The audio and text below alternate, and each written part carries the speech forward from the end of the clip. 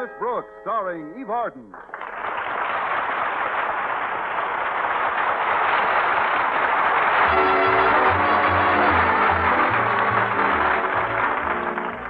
Well, in the years that our Miss Brooks has been teaching English at Madison High School, she has established some mighty fine relationships, not only with her fellow teachers, but in the outside world as well. No better example is my relationship with Mrs. Margaret Davis, my landlady. And the reason we get along so well is because we cooperate so thoroughly.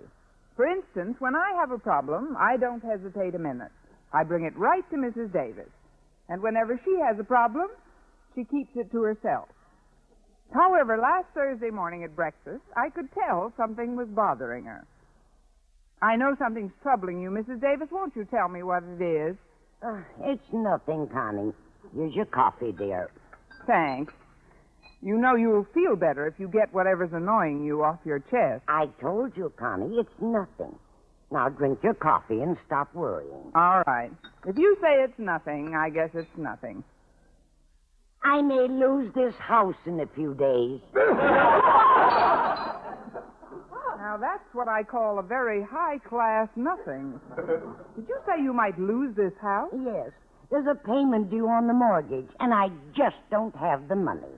But that's happened before. Why, I remember in 1953 I owed you 6 weeks back rent. Of course, things were a lot tougher then.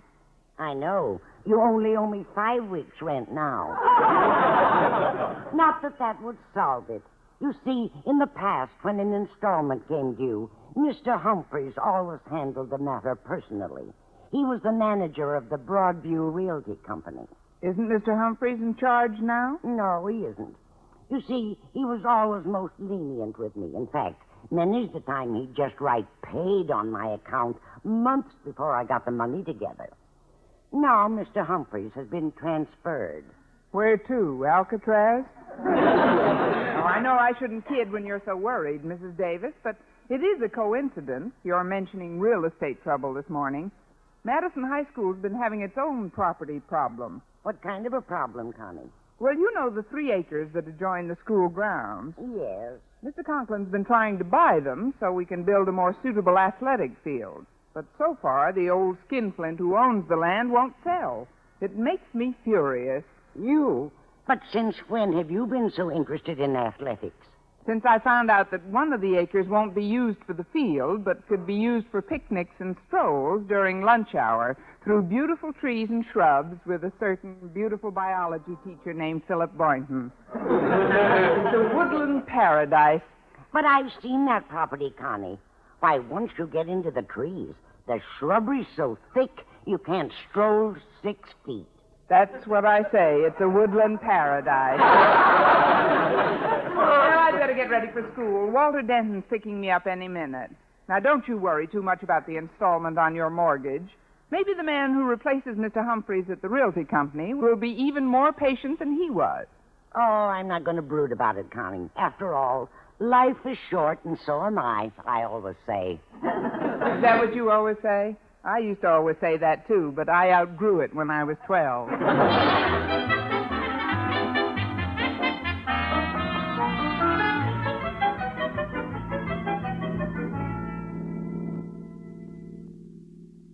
The car looks very good this morning, Walter. Has something new been added? Just you, oh exquisite educator.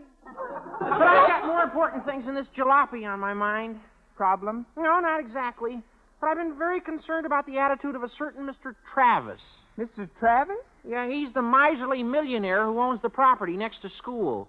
Every time Mr. Conklin makes him an offer, he sits tight on a big fat swivel chair and says, nothing doing. I take it you're hoping we get the property so we can build a bigger athletic field. Sure. The one we've got now is woefully inadequate. Take our football gridiron, for instance.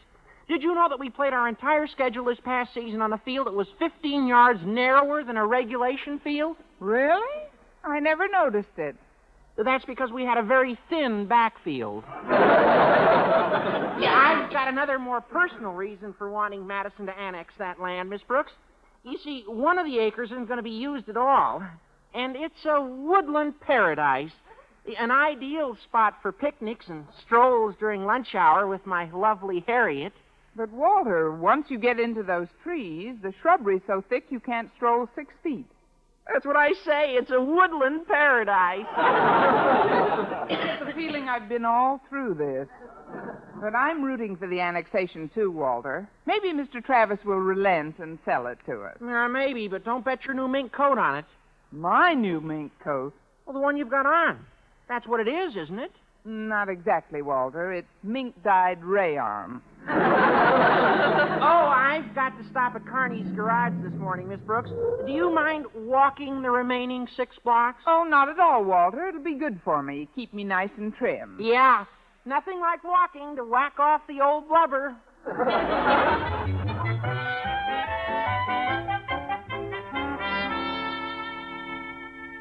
How does it look, Daddy? Do you think Mr. Travis will sell Madison the adjoining property? I'm afraid not, Harriet. It makes me very sad. You see, one of the acres wouldn't be needed for the athletic field, and it's a woodland paradise. Why, you could send your boyfriend, Walter Denton, into those trees during lunch hour to pick you some flowers. But, Daddy, once you get into the trees, the shrubbery's so thick you can't walk 6 feet. Walter might trip and break a leg. That's what I say. It's a woodland paradise. Of course, we might get the property if we could force Travis into selling. Force him into selling? Why, Harriet, wherever do you get such ideas? But Daddy, you just However, it might be the only way. But how do we force him? Of course, if someone were to threaten to sue Mr. Travis because of an injury incurred on his property, that might do it. An injury incurred? On Mr. Travis' property? Child, your thoughts are positively diabolical. But it may be the solution. An injury and a threatened suit. Yes, the more I think about it, the better I like it. Goodness knows it could happen easily enough.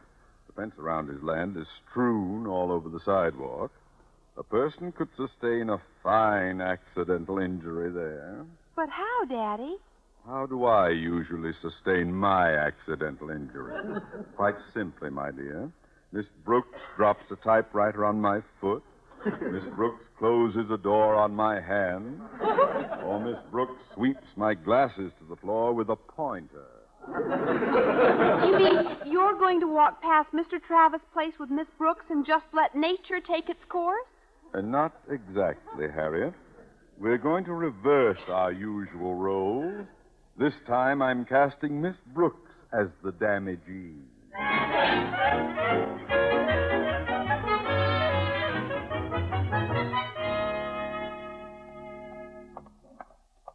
One moment, Miss Brooks. Mind if I walk the rest of the way to school with you? Oh, not at all, Mr. Conklin.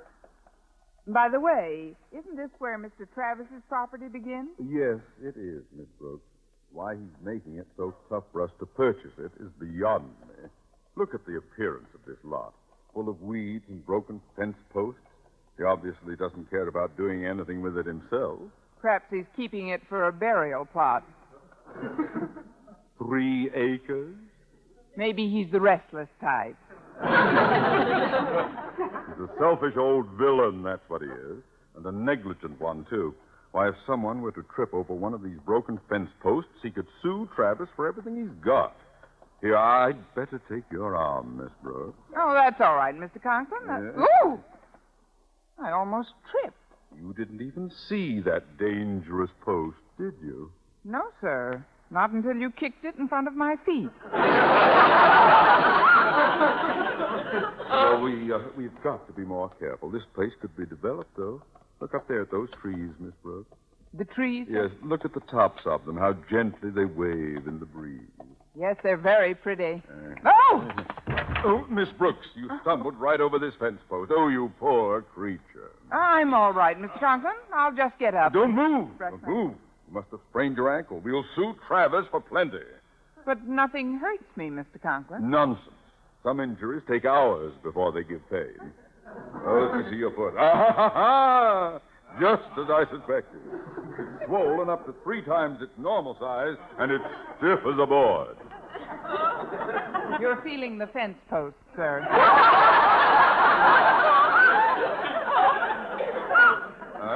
Oh, I'm sorry. Oh, here's your ankle. Now, does it hurt when I press here? No. How about here? No, sir?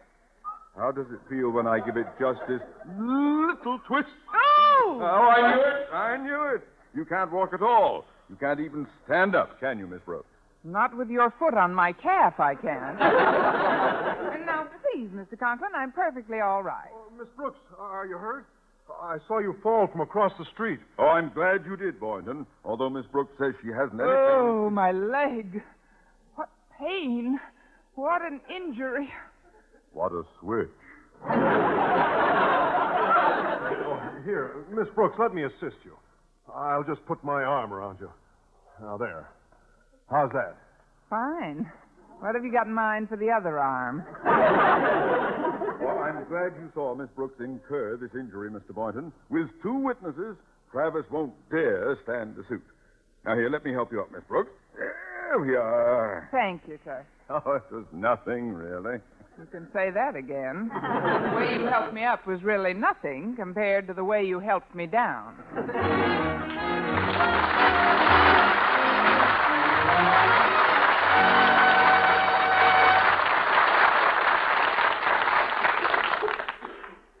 Mr. Conklin insisted that I go right home and get in bed. He also insisted on calling Mr. Travis to tell him that I was bringing suit against him. At noon, I was lying down on the couch in the living room when Mrs. Davis came in. Just what happened, Connie? Well, frankly, Mrs. Davis, the whole thing was planned by Mr. Conklin. You see, he thinks that if Mr. Travis is sued for damages, it'll be easier to buy his property from him. Well, I hope it works, Connie. I've never met the man, but from what I hear, he's something of an ogre. Well, ogre is as ogre does. But there's no sense in my lying here like an invalid when I feel perfectly all right. I think I'll go out and stroll around the backyard. Oh, I'll answer it. You stay right on that couch, Connie. The rest will do you good. Why, it's Mr. Boynton. Come on in. Well, thanks, Mrs. Davis. How's our patient coming along? Oh, just fine. She says she hasn't any pain at all. Who is it, Mrs. Davis? It's Mr. Boynton. Oh, my ankle. Oh. Oh, Mrs. Davis, I thought you said she didn't have any pain. Was she still complaining about her ankle? He must have twisted it harder than she meant to. Go on in. I was just leaving. I've got to get down to the Broadview Realty Company. Goodbye, Mrs. Davis. Oh, hello, Mr. Boynton. Oh.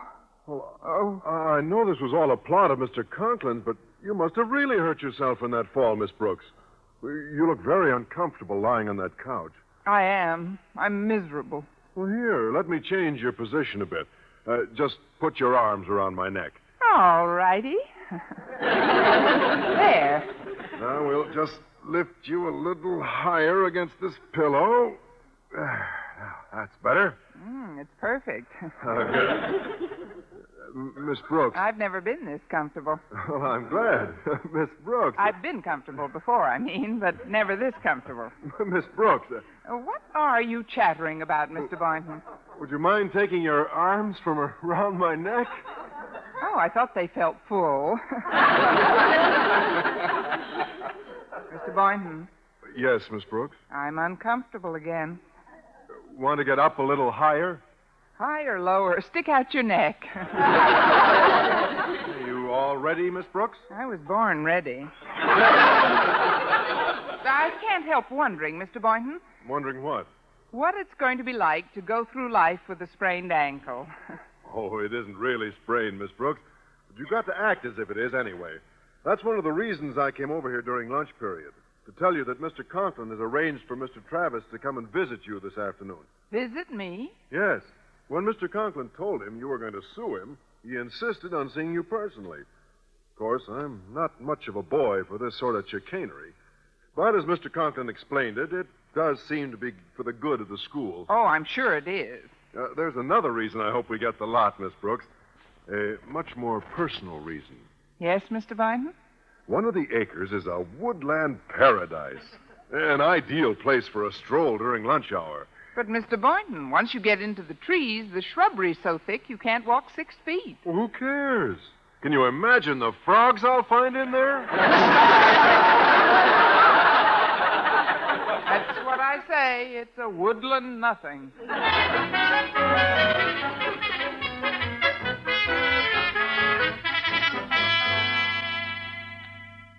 And what can I do for you, madam? I'm Mrs. Davis.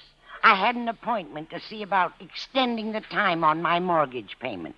Of course, Mr. Humphreys usually took care of me. Mr. Humphreys took care of a lot of people. But as the new owner of the Broadview Realty Company, I've decided to handle all mortgages myself. Nothing like the personal touch, don't you think? Oh, yes, indeed. But about my payment... I'm sure we'll be able to work something out. You'll find me a very easy man to do business with, Mrs. Davis. In fact, just last month, I had occasion to deal with another lady customer of ours. Sweetest little person you ever saw. 80 years old if she was a day. Poor thing was 3 days behind on her mortgage and seemed worried sick about it. Of course, the minute she called me up, I went right over to see her. Did you put her mind at ease? In a manner of speaking. I drew up a chair right beside her, and we had a nice, long chat. Right there on the sidewalk. Her furniture was already on the sidewalk. Yes, but it didn't stay there long. By the end of the day, I'd helped her sell every stick of it. But the little old lady, where is she now? She gets out tomorrow. I thought it best to have her put away for 30 days. After all, I couldn't live with myself if I thought of that sweet old soul having no roof over her head. I guess I'm just an old softy. Oh. I'm sure you are.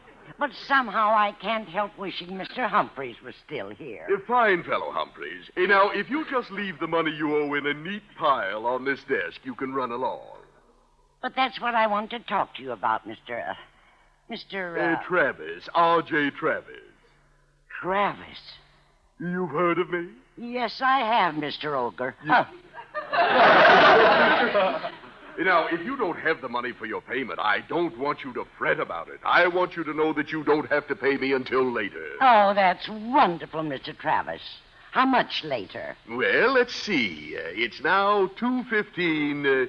Shall we say 3:30? 3:30. But I can't get the money by 3:30. Well, perhaps we can extend it beyond that. It all depends on the humor I'm in when I return from an errand of mercy upon which I am about to embark. An errand of mercy? Yes, I've got to go out and see some idiotic school teacher who claims she broke her foolish leg on a piece of my property. She says she's going to sue me.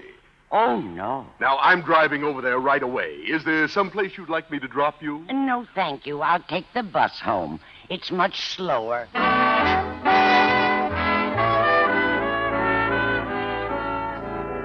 Well, it may be all right to threaten to sue someone for an alleged injury, but not when that someone happens to hold the mortgage on your landlady's home, and particularly not when a payment is due on that mortgage.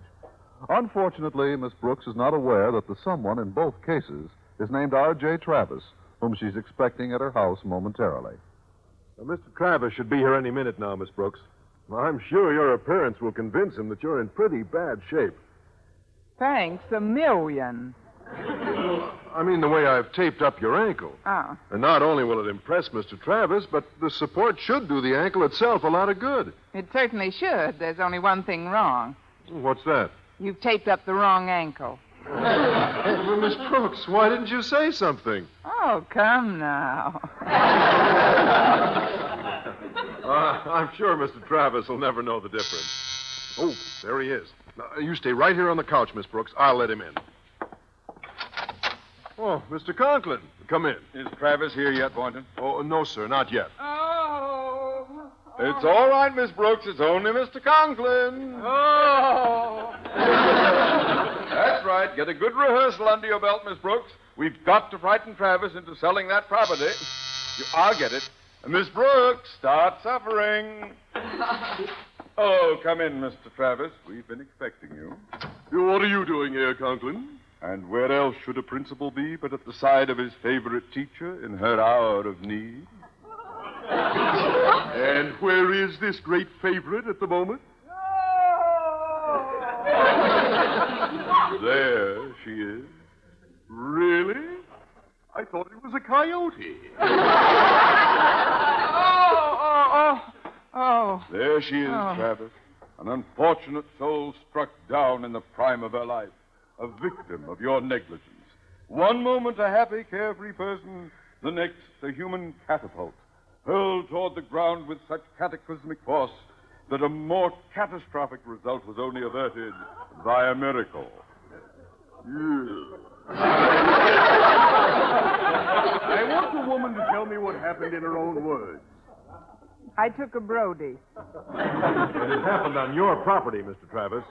Who are you? He's Mr. Boynton, a biology teacher at Madison, and Miss Brooks' star witness in her impending suit against you. Isn't he sweet, Mr. Travis? He's a delight. Now, let's get this nonsense about a suit over right now. I refuse to accept any responsibility for this alleged accident. Alleged accident? Why, you have but to take one look at this poor woman to see what a gibbering wreck she's become. I'll admit she's no oil painting. But for all I know, her face is always twisted into those ugly contortions. Only when I smile. Now then, let's get down to cases. Miss Brooks is going to sue you for $5,000. $5,000? Oh, look, we're all sensible people here. Let's discuss this thing. I'm sure we can come to some equitable settlement. Mr. Travis, are you trying to bribe us?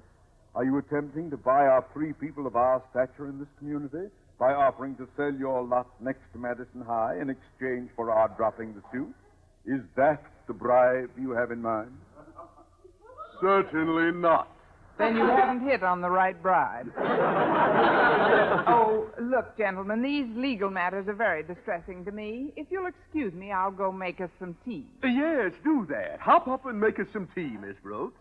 Well, I may not hop, but if you'll hand me that cane, Mr. Conklin, I'll try and drag myself to the kettle. Oh, here, I'd better stand in back of you in case you fall. No, stand in front of me, Mr. Boynton. Front of you? It's more fun that way. Easy now, Miss Brooks. Let's see if you can walk. It's all right as long as I don't let my bad foot touch the floor. Why, Connie, what are you doing up? Oh, hello, Mr. Travis. Hello, Mrs. Davis. Or Mrs. Davis, do you know Mr. Travis? We met today, Connie. Mr. Travis owns the company which holds the mortgage on this house. Like I say, I'll just hop out and make us some tea. Miss Brooks, halt. Now, walk back here, young woman. Yes, limp back here, young woman. I'm afraid that won't work, Miss Brooks. You haven't the trace of a limp. Isn't it amazing? For years, doctors have marveled at how quickly I recuperate. This suit was all a fake, engineered by you, Conklin. But, Mr. Travis, dear Mr. Travis. For your information, dear Mr. Conklin, I have a meeting scheduled with the Board of Education tomorrow, at which time I was prepared to sell the property adjoining Madison High. However, thanks to your ridiculous scheming, such a sale is now out of the question. Mr. Conklin, are you all right? I just slipped. Why Mrs. Davis keeps these scatter rugs here is beyond me. Oh, my ankle. I think I've sprained it. Well, that's the luckiest thing that could have happened to you, Mr. Conklin. Lucky? Certainly. You've already got 3 witnesses. Now all we have to do is get a good lawyer, and we can sue Mrs. Davis for the house she's about to lose.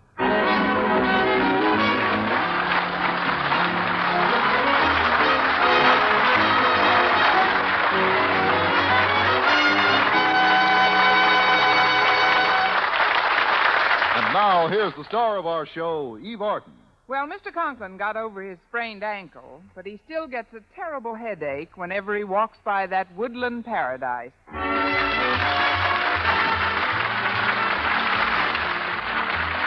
Miss Brooks, starring Eve Arden, transcribed, is produced and directed by Larry Burns, written by Arthur Olsberg and Al Lewis, with the music of Lud Gluskin. Mr. Conklin was played by Gale Gordon. Others in tonight's cast were Jane Morgan, Dick Crenna, Bob Rockwell, Gloria McMillan, and Frank Nelson.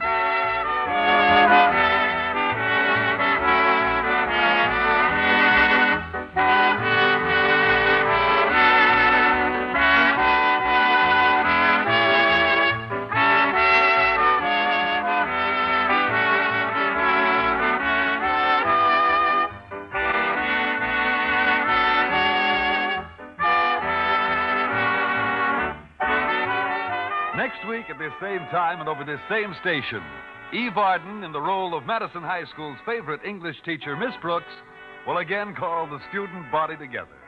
Don't you be absent. Our Miss Brooks is presented each week through the worldwide facilities of the United States Armed Forces Radio and Television Service.